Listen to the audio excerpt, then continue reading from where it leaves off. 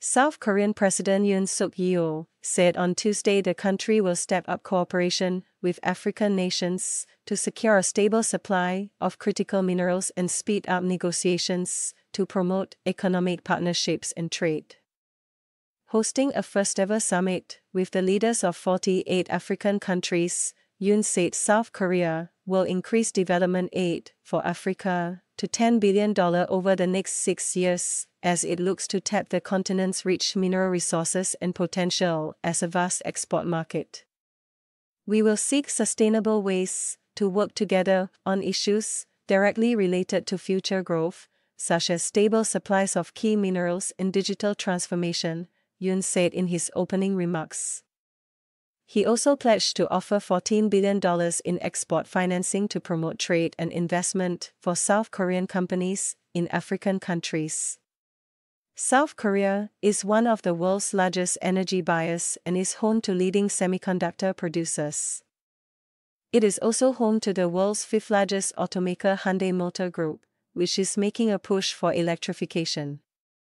Partnering with Africa, which has 30% of the world's reserves of critical minerals, including chrome, cobalt and manganese, is crucial, Yoon's office has said. At least 30 heads of state are attending the summit, with delegations from 48 countries participating. Yoon and the chair of the African Union, Mauritania President Mohamed Ould Ghazouani, are due to issue a joint statement, Yoon's office said. Yoon proposed shared growth as a pillar of cooperation with the continent and stressed the need to establish a framework to promote trade and exchange, vowing to speed up talks for economic partnership agreements and trade and investment promotion frameworks. By reaching out with offers to help with industrial infrastructure and digital transformation, South Korea is trying to tap into a vast and fast-growing market that is home to 1.4 billion people, the majority of whom are 25 or younger.